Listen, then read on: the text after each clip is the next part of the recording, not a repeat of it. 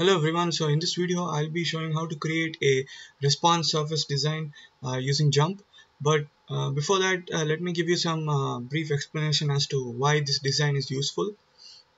So again, this design is very useful to identify important factors, or if you have interactions among your factors, then it can help in identifying the main effects that are interacting with one another. And also one other thing that is required for this particular type of design is that you need three levels of continuous variables. So basically the model that you generally build is 3 power k, where k is the number of factors. But however, as you can see from this table here on the right, which is the 3 power table, you can see that if you have for like more than a certain number of variables, the number of experiments that you will have to be is actually quite large. So when it comes to when you are doing such design of experiments, when you have resource constraints or cost constraints, then doing a full level response surface design may not be economical. So something called a central composite design, which is a subset of the response surface design, is usually used. So basically this design, you can do something called sequential experimentation, about which I'll be talking about in one of my future videos.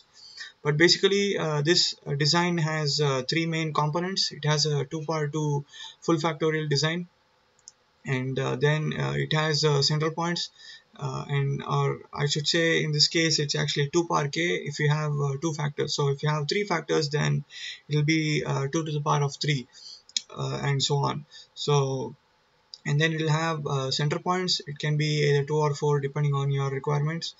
Basically the center points are used to check for adequacy of fit, or you can also call it as lack of fit. And then it has axial points, which is mainly used to determine the quadratic effects. So this is actually one of the main difference between the full factorial or the factorial based design and the response surface design. Because you're including these axial points, you can account for quadratic effects. And so basically your fit line, in the case of the factorial design, you have a linear line that fits your data, but in this case you will have a uh, curvature or a surface that is fitting towards your data points. So this is actually one of the main things that you can account for using the response surface designs. So the main advantage of response surface design is, as I mentioned before, you can run this sequentially. So what I mean by this is, as I mentioned, there are going to be three different categories of points. So you have factorial points, you have center points, and axial points. So usually when you are doing the CCD, the center points and the full factorial points are run first, and then only if required axial points are run. So this is the main advantage of response surface design. So now let me switch over to JMP to show you how to create the response surface design. So this will be under the DOE menu, and come to classical, and then choose response surface design. So here you can enter the variable name or the response name.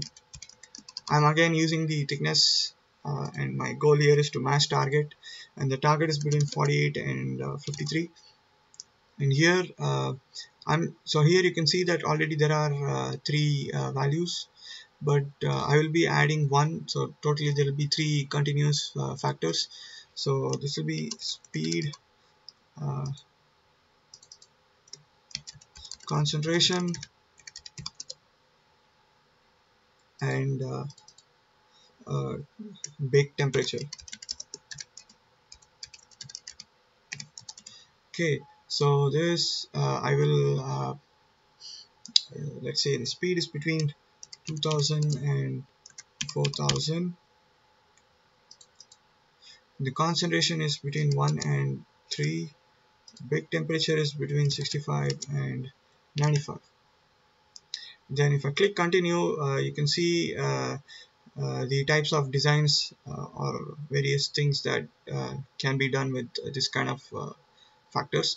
So we will choose central composite design, which is a 16 run design.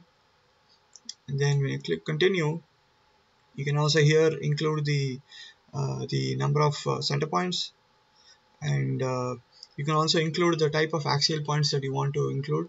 Usually you choose on face, but there are other options available. So once you choose that, you click make table.